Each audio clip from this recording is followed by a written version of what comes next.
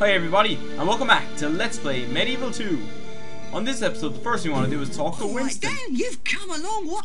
No, we're okay. Dan, you're alive. I thought you'd been crushed in the wreckage. I'm going to tell the Prophet Kia what's going on. I don't know what's round the next corner, so if you see the spiv, I'd stock up on ammo. From this point, you're on your own, Dan. Good luck. I'm on my own from this point, as opposed to, you know, the whole game up to this point. But, yeah, there's a Fountain of Rejuvenation here. The last one in the game, everyone. Straight up boss fights from here on in. So, do I have any money? Oh, I do. So, now that I have money, I'm just going to spend it all on Gatling gun ammo. If I run out of armor, if I run out of shields, who cares? I'm going to cook my silver shield because I'm out of gold.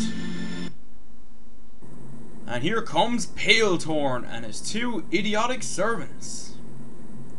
I'll take that. Bodyguards, I guess. Not really servants. Oh. Well, that's all that ever turned to shit. I knew you'd find the last page of Herexus' spellbook for me. You should have joined me. We would have made a great team. Instead, I got lumbered with these two. But Master, I... Silence. Think about it, Daniel. An eternity by my side. Why, with my powers, I could put flesh onto your bones as easy as pie. I'll never join you. You tell him, Dan. Could you mumble that again? No?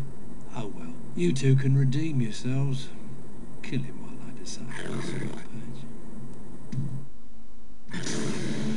It's time for fight number 2 with these guys.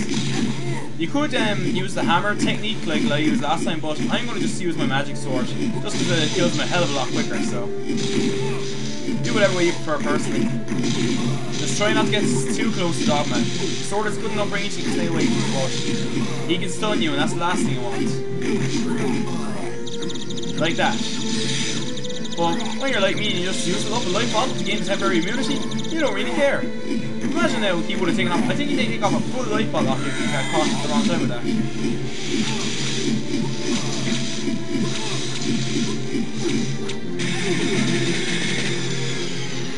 So that's those two idiotic clowns defeated it, I think. Yeah, I think they are. Did the door open? No. Oh, it did, sorry. Okay. And now we want to enter this next area. So just jump straight across here. Oh, you've killed my beloved servants. Oh, we actually called them servants. I was right. Well, Daniel, it's been fun, but now I'm afraid the game is over, and it's time for you to die. Well, I guess you won't be the first guy to say that to Sir Dan, but... I guess when it's 2-on-1 and one of your opponents is a massive immortal demon, the tables are kind of in his favour. But the thing about fighting demons, especially in video games, is that they handily enough use a set of predictable attack patterns that you can exploit. So if you have the Gatling gun, use it. And when he gets powered up for this attack, what you want to do is you want to just stand in the middle and then run to the left or the right, depending on where he's about to strike.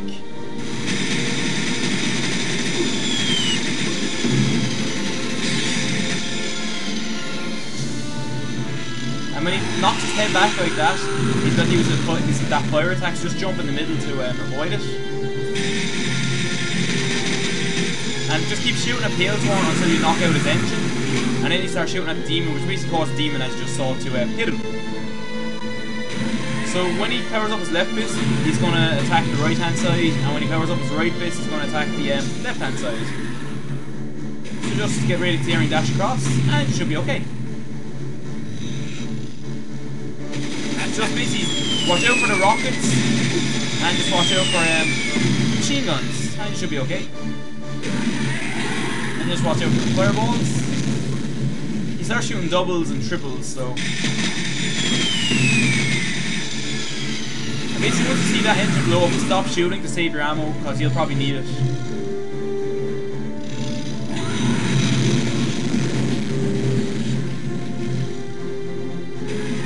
And just watch out for the fist. If only that demon took a swipe straight across that platform, might be right.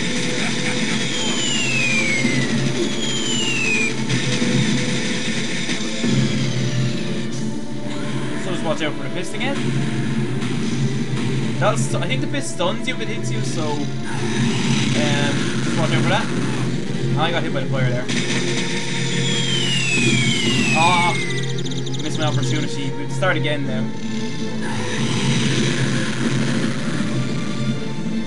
Damn you, Pale Thorn. And you and your stupid rockets that I hate.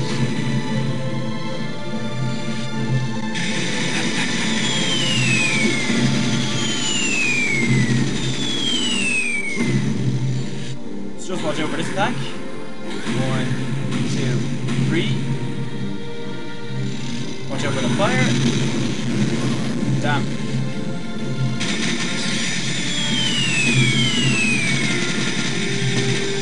Oh, come on. We should have gotten there.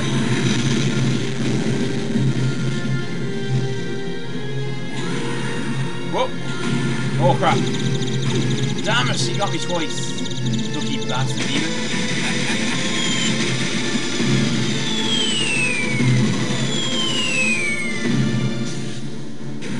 Damn, I hope I have enough time to record all this.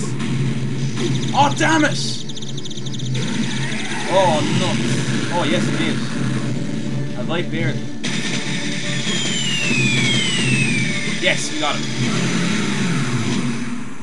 3 hits. So, we just want to watch out for this fist again. We're on the last round now, as you can tell. 75 damage times 4.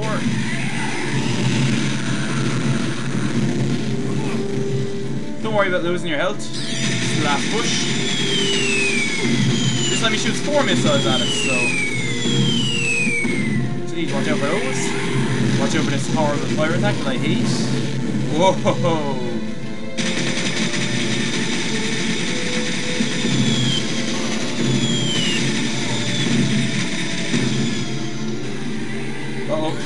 Damn you! That was too quick. Ah, nuts! Ah! So let's go one more round, because for some reason he hit me there when he shouldn't have. I'm probably going to lose all my health, aren't I?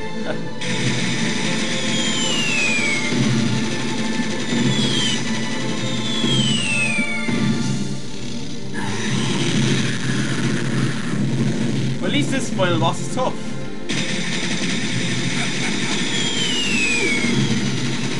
I don't think we can actually knock him out here, just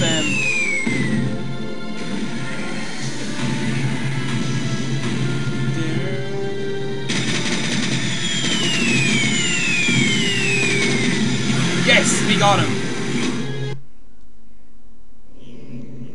So now we defeated him. Stupid demon attacking your master.